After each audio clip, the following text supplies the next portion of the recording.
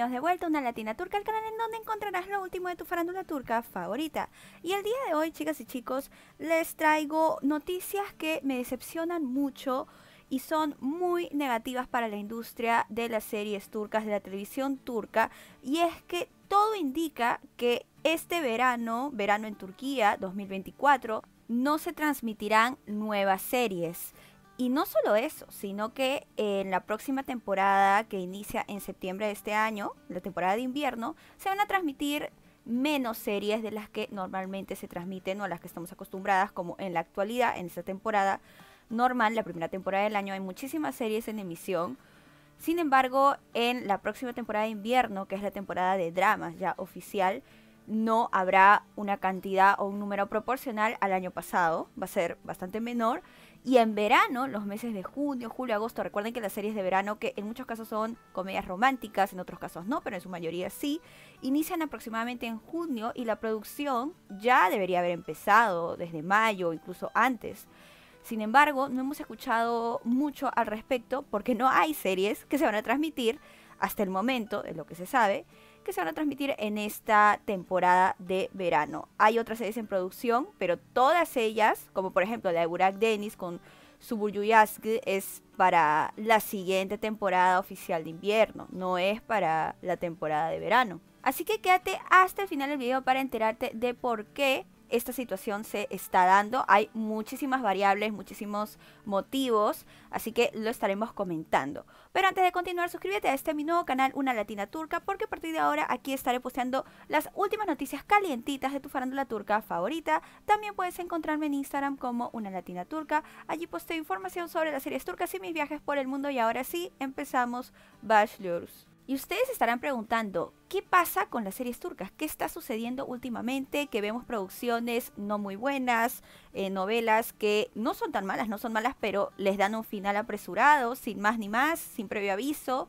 ¿Por qué se ha reportado oficialmente, de acuerdo a la periodista Birsen Altuntaş, de las de mayor credibilidad en Turquía, que no habrán series transmitidas en esta temporada de verano?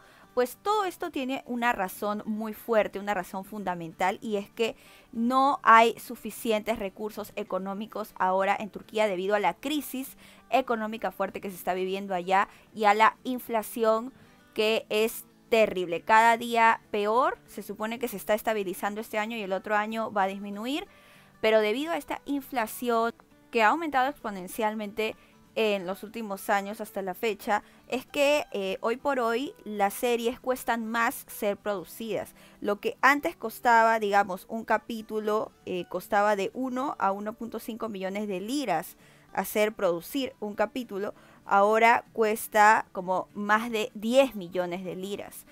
Es decir, por 10 veces más de lo que costaba hace 3 años, solo 3 años.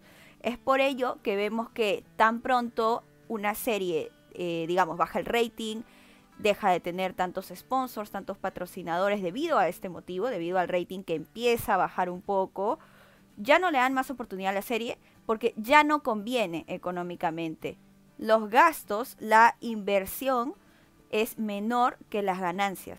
Y las ganancias provienen de los auspiciadores, que podemos ver en los comerciales, en los reclames, y también en gran parte de las ventas al extranjero que tengan estas series. Es por ello que las series que ven ustedes, que no se venden al extranjero, a muchos países, y no tiene esa repercusión internacional, no se mantienen al aire, se quitan, porque los auspiciadores turcos simplemente no pagan lo suficiente como para sopesar, compensar el gasto y la inversión que están haciendo las productoras y los canales.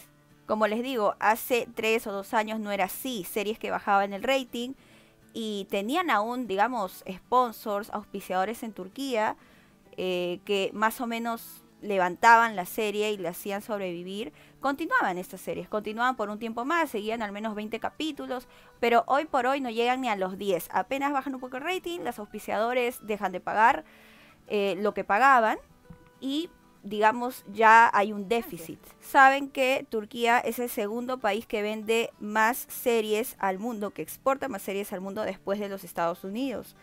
Es por ello que las ventas que tengan las series al extranjero son hoy por hoy el pilar de que la serie se mantenga a flote, de que las series se mantengan con vida y no se cancelen, ya que estos ingresos que provienen del exterior llegan en moneda extranjera, ya sea euros o dólares, y esto le conviene muchísimo a Turquía, ya que su moneda está devaluada. Y por otro lado, los auspiciadores turcos pagan en liras, entonces ya no es suficiente lo que pagan los auspiciadores, que tampoco pueden pagar mucho porque se han visto también afectados, mucho como antes, ¿no? Porque ahora están afectados por la inflación y todo el país se ve afectado en todos los sectores. También sucede que muchos actores ya no quieren trabajar para series que son diarias, ¿no? Que se transmiten en prime time a las 9 diariamente, porque exigen que les paguen muchísimo. Y en realidad en dólares o en moneda extranjera no es tanto, pero en liras sí, que se les pague por episodio mucho dinero, muchas liras, y eso hace que aumente mucho, sobre todo los protagónicos, ¿no? Los actores protagónicos. Eso hace que la inversión sea muy alta, aparte de pues que se le tienen que pagar a los guionistas, a toda la producción, a los actores secundarios, etcétera. Es por eso que actores conocidos protagónicos ahora optan solo por actuar en Netflix para series cortas y no en la televisión, en donde tienen que encima trabajar muchísimas horas, prácticamente todo el día, para alcanzar a grabar un capítulo de 2 horas, porque saben que cada capítulo semanalmente dura como más de 2 horas en prime time, en el horario de la noche, las 9 de la noche. Y por ello se considera que una posible solución sería disminuir el tiempo que duran estas series, ¿no? Hacerlo como de 1 hora o un poquito más de 1 hora, y así la producción costaría menos también. Sin embargo, no he escuchado hasta el momento que esto se vaya a hacer, pero yo creo que es una buena opción y les facilitaría también mucho el hecho de que ellos hacen remakes, los turcos hacen remakes de coreanas, de novelas de otros países, y tienen que estar alargándola y a veces ponerle tramas sin sentido para que, digamos, alargar el guión original y hacer el remake en Turquía, ya que los capítulos duran demasiado. Se sabe que las series que habían sido planeadas para esta temporada de verano, tanto de las productoras ARC Film y de Media, han sido canceladas debido a este motivo, a esta situación, que los números, las cuentas no les dan y estarían en negativo en caso ellos decidieran producir las series de verano. De no haber ningún cambio en la decisión que han tomado estas productoras y en los otros canales y las otras productoras de las cuales no se sabe nada hasta el momento para las series de verano, esto quiere decir que no habrá ninguna serie de verano en esta temporada de junio, julio, agosto, y esperaremos hasta septiembre, que inician las segundas temporadas de varias series y nuevas series también. Ahora, en esta temporada de invierno que inicia en septiembre, normalmente cada canal, son muchos canales en Turquía, produce y bueno, transmite, no produce porque a veces lo hacen con su propia productora y otras veces lo hacen con una productora partner. Pero bueno, normalmente los canales transmiten una serie por día de la semana, es decir, 7 series por cada canal.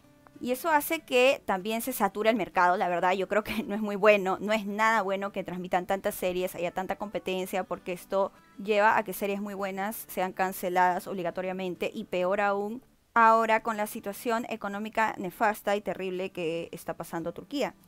Es por ello que en esta temporada de invierno de septiembre ya no se transmitirán 7 series por canal, sino que este número de series va a disminuir, no se sabe a cuánto, pero de seguro pues a 3, 4, dependiendo del canal, ¿no? Y de cuánto poder de inversión tengan los canales y las productoras, pero ya no van a ser 7 por canal, definitivamente, van a ser bastante menos. Por un lado, me alegra eso, como les digo, por el tema de la competencia, y por otro lado es un poco decepcionante porque se nota que el sector del entretenimiento y la televisión está siendo afectado duramente por la crisis económica. Déjenme en los comentarios sus opiniones respecto a esta información. A mí me pareció muy importante transmitírselas, apenas la leí el día de ayer, domingo 5 de mayo, así que estaré leyendo sus comentarios y abriremos debate, discusión para conversar este tema. Antes de irte, ve a ver el video que está apareciendo en tus pantallas para enterarte si Afra Saraçoğlu y Merran Basandemir seguirán como los protagonistas de Yalı Çapkını o Golden Boy, y qué personaje importante se estará yendo de la serie en la siguiente temporada. Y ahora sí nos vemos en el siguiente video. Görüşmek üzere.